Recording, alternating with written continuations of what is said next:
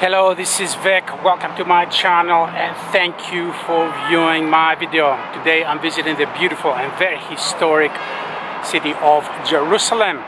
In this particular video we're going to walk on the defensive walls of the old city of Jerusalem, built by the Ottoman Turks in the middle of the 16th century. We're going to start our walk by the citadel, right by Jaffa Gate. We're going to end up at Dung Gate, by the Jewish quarter. This is Vic. Let's go for a long walk. We have so much to see, to enjoy, and to learn. Let's do it. Okay, straight ahead of us we see Jaffa Gate. You can see the tower in the middle of the frame, which is to the right side of the gate as you enter. And here's the beautiful citadel of Jerusalem. We're going to tour this beautiful citadel, a very historic site, on a different video. We're going to walk around the citadel and we're going to enter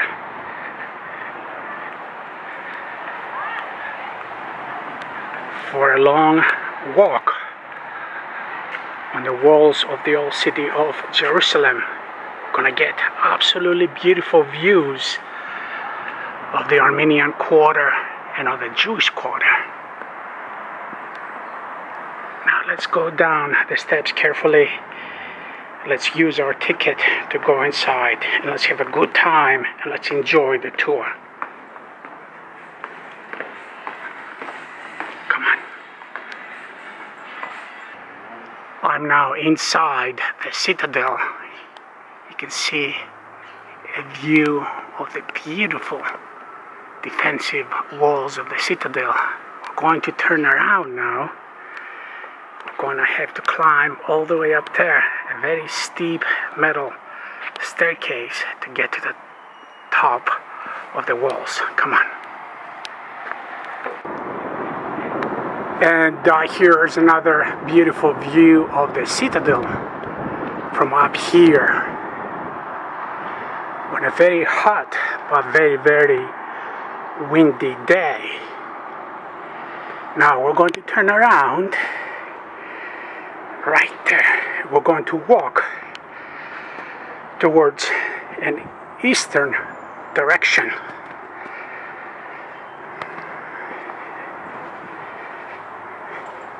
To my left and over the walls is the Armenian quarter. Jerusalem has been divided into 4 quarters: the Armenian, the Jewish. We're going to see both of those quarters during this tour, and the Muslim and Christian quarters that we're going to see on a different tour of the walls. With a view of the citadel in the distance, let's examine the history of the walls very briefly. They were built by the Ottoman Turks between the years of 1537 and 1540. And what you see here are the original walls intact. These are the most magnificent walls in the world, and that's because they have not changed at all. They were built under the Sultan Suleiman the Magnificent, who was responsible for many beautiful Ottoman works in the Ottoman Empire at the time. From here we can get a view of southern Jerusalem.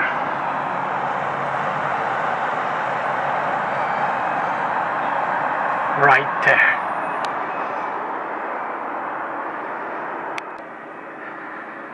I'm now standing in the corner of a very large perpendicular defensive tower. Here is a view of the Armenian quarter directly in front of me.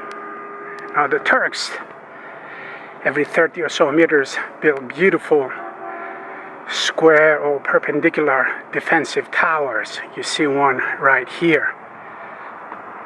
Here's a view of the walls that we're going to cover in a few minutes.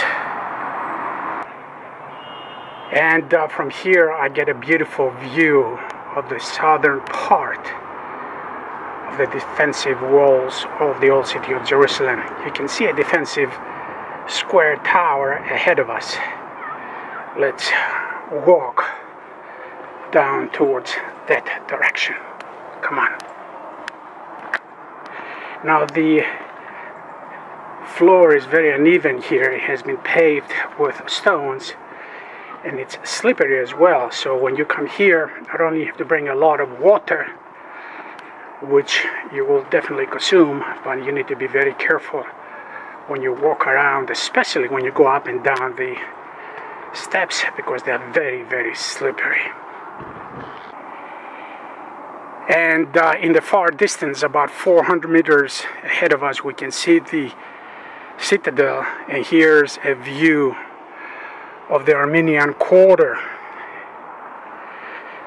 The Armenians own this part of the land here that has remained unexcavated, and right there, the big building that you see directly ahead of us is part of the Armenian quarter and part of the Cathedral of St. James.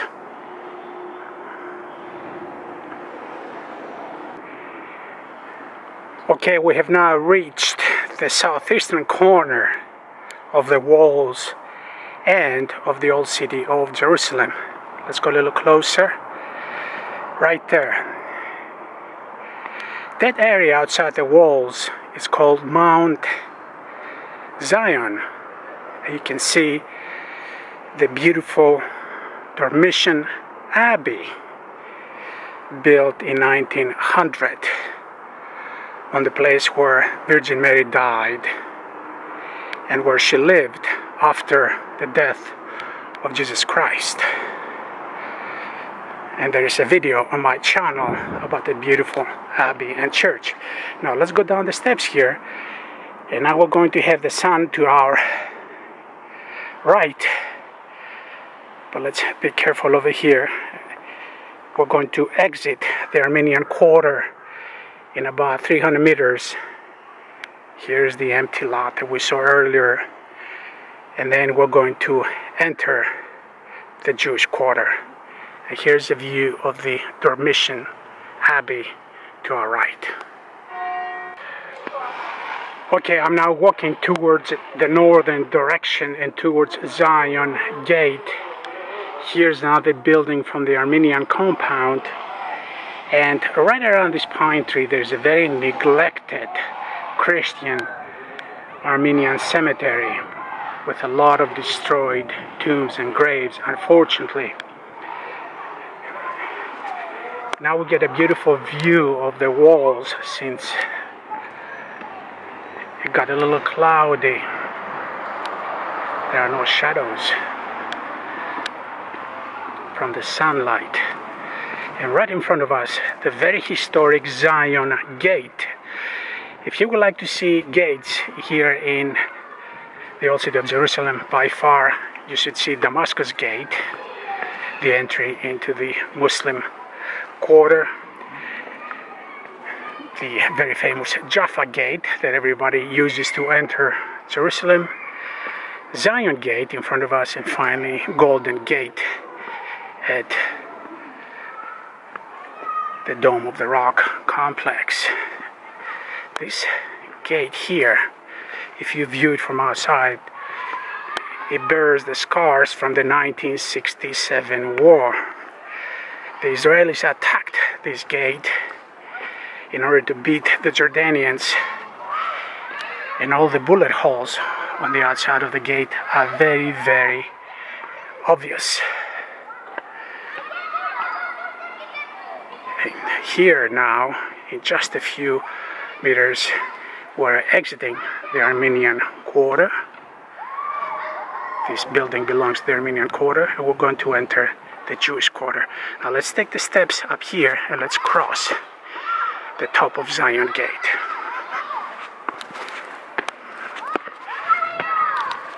Here we are. Zion Gate. Now let's pause here for just a few moments and let's take this opportunity to review where we are. I'm on Zion Gate.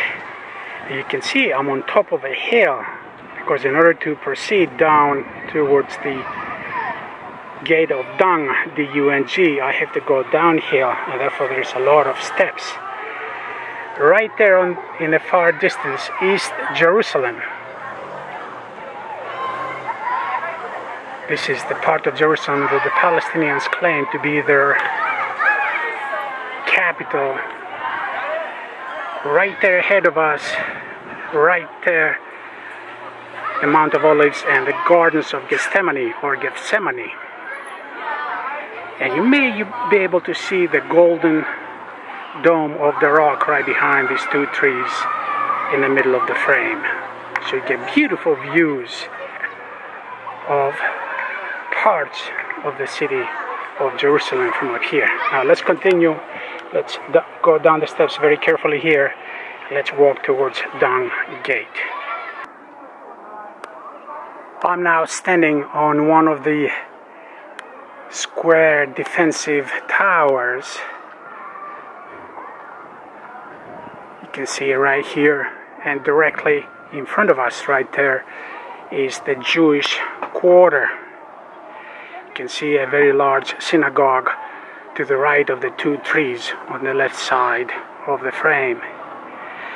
Now, in order to get here from the southeastern corner to this point, it was very, very difficult. It is a very narrow path of about 2 feet, about 60 centimeters in width.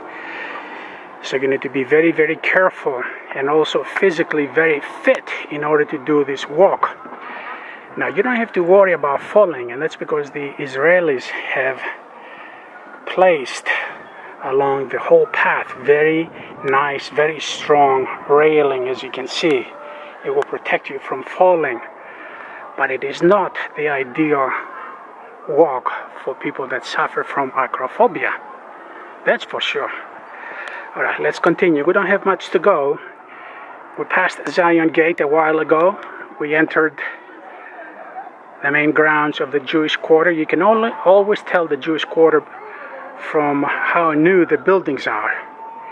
It was taken from the Jordanians in 1967 and completely rebuilt. Let's continue our walk, and let's be careful going down the steps. Remember, they are very, very slippery. Trust me. Now let's pause here for a second, and let's mention that when Suleiman the Magnificent, the Ottoman Turks, when they built the walls between 1537 and 1540, they expanded the boundaries of Jerusalem. And here, just in front of the Jewish quarter, you can see parts of the ancient wall of Jerusalem. So here, there used to be a very large tower, or an entry into old Jerusalem. The Turks expanded the boundaries of the city considerably. They did so, and as a result, the Calvary, where Jesus was crucified at, and where he died and where he was resurrected at, is now inside the city.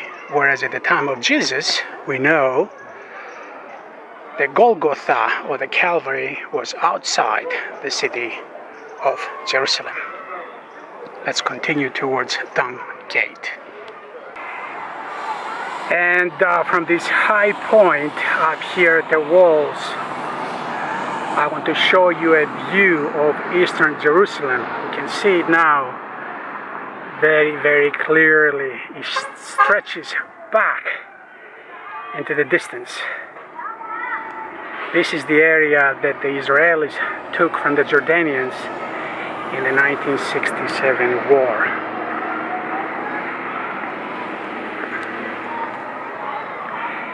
And in order to enter the old city of Jerusalem, they had to enter through Zion Gate that we passed just a few minutes ago. We have now reached Dung Gate, D-U-N-G Gate.